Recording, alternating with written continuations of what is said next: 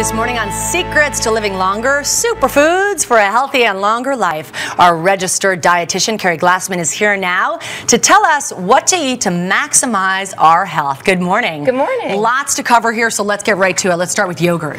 Yogurt, most people think of yogurt for calcium and bone health. One of my favorite reasons to eat yogurt and kefir, they're both fermented milk products, so they have live bacteria that helps your immunity. They really keep your gut intact. Think about them as like a natural defense system. Yeah, I always, when your tummy hurts, best thing ever. Exactly. Apple a day? Absolutely. It's cliche, but it works. It does. It absolutely keeps that doctor away. The soluble and insoluble fiber helps keep you regular as well as lowers your cholesterol. And the skin of the apple, very high in a compound that has been shown to reduce the incidence of heart attacks. Love those apples, one a day. Avocados, I'm thrilled to hear that we should be eating. Avocados. Does guacamole count? Guacamole does count.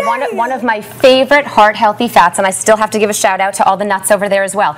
But the other reason I love avocados is because of a compound called the lutein. Lutein is very important for eye health. So it's not just about the carrots. Think about avocados for eye health as well. And don't worry about the fat. It's good fat. It's good fat, but of course you still need to do it in moderation. Okay. Now this is a little strange, but I do love it. Seaweed. Seaweed is excellent. It is more abundant in minerals than almost any other food out there. So no saying ew at home right now. Give it a try.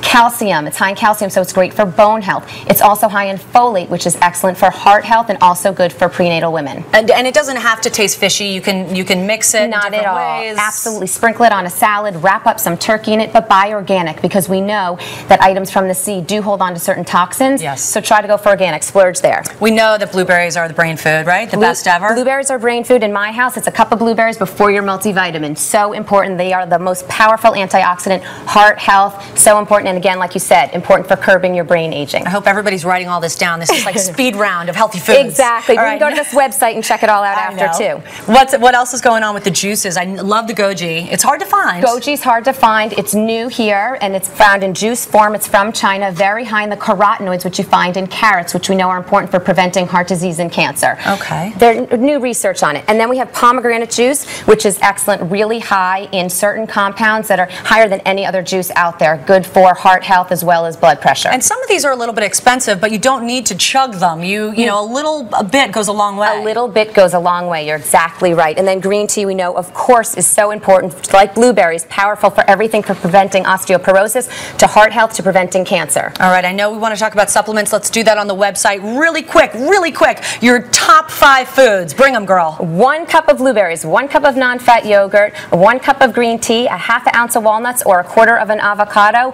as well as 2 ounces of pomegranate juice, and you are good to go for the day. Get it all in at breakfast. That's right, and no burgers from McDonald's. Exactly, and stay away from all the bad stuff too. All right, thank you, Carrie Glassman. As always, we appreciate it. And for more on superfoods, just go to our website at earlyshow.cbsnews.com.